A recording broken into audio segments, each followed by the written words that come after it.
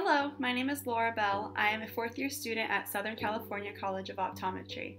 I'm partnering with Dr. Mai and Dr. Lamb at Insight Vision Center Optometry to create videos for other doctors about common conditions relating to cornea and contact lenses. In this video, I will be talking about keratoconus. Let's start with a definition. Keratoconus is a bilateral, asymmetric, non-inflammatory corneal condition that leads to progressive corneal ectasia, inferior steepening, and scarring. Here's an illustration that compares a normal cornea on the left and a keratoconic cornea on the right. As you can see, the thinning causes the cornea to protrude and take on a cone-like shape. This happens due to breaks in Bowman's membrane and stromal thinning. Keratoconus can lead to reduced visual acuity due to progressive myopia, induced irregular astigmatism, and corneal scarring. It typically presents in the teens and 20s, and early symptoms include blurry, distorted vision, halos and glare, especially at night, and ocular irritation. Keratoconus typically progresses more rapidly in younger patients and stabilizes around 20 years after initial onset. Prevalence data estimates that about 0.14% of people globally have keratoconus. There are both genetic and environmental factors that are involved in the development of keratoconus. Those with a family history of keratoconus have a higher risk of developing the condition. It is also more commonly seen in males and in African American and Latino populations.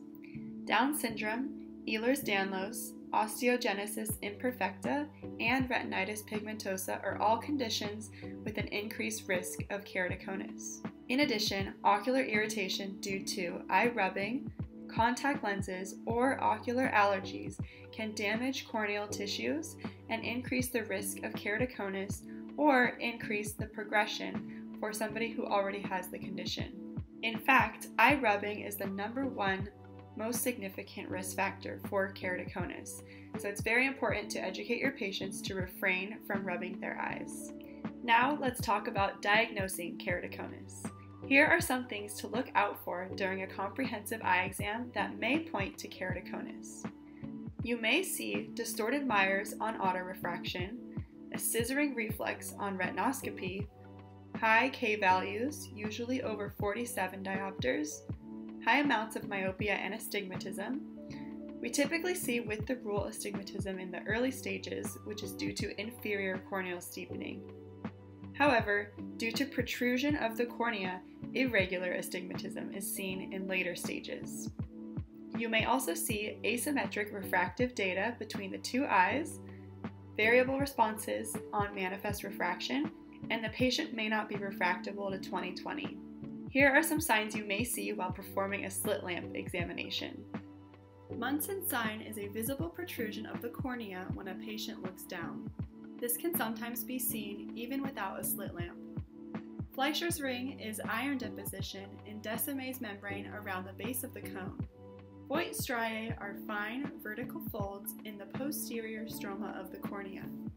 If you suspect a patient may have keratoconus, topography and tomography are warranted to check anterior corneal curvature, corneal thickness, and anterior and posterior elevation.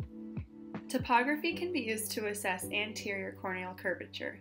When looking at an axial map on topography, keratoconus often presents with a characteristic inferior steepening pattern that looks like a teardrop. The steep K value will also be higher than normal, usually greater than 47 diopters. Tomography can measure corneal thickness as well as anterior and posterior elevation. Normal corneal thickness is about 550 microns, and keratoconic eyes tend to have thinner corneas. This is again due to stromal thinning.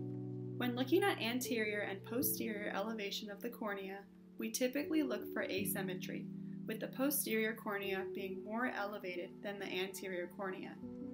Now that we have discussed keratoconus diagnosis, let's talk about treatment options for keratoconus.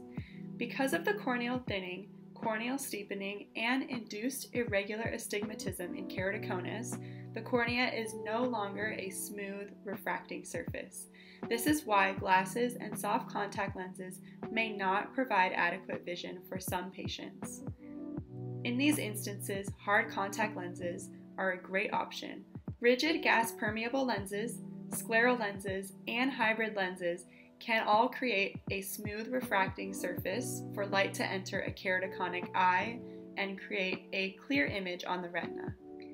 However, it is important to remember that using contact lenses for keratoconus does not halt the progression of the condition. It only corrects for the refractive error and provides clear vision. Gas permeable lenses are smaller, allow for great tear exchange, and are easy to handle. They can cause lens awareness and some discomfort, but many patients are still successful with these lenses.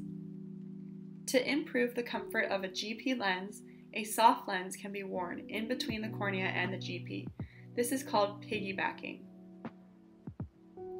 Scleral lenses are the largest and vault the entire cornea, landing on the sclera. The lens is filled with saline solution and applied to the eye from below, which allows for suction on the eye. These lenses can be tricky to apply and remove at first, but they're very comfortable. Hybrid lenses are hard in the center and soft on the edges.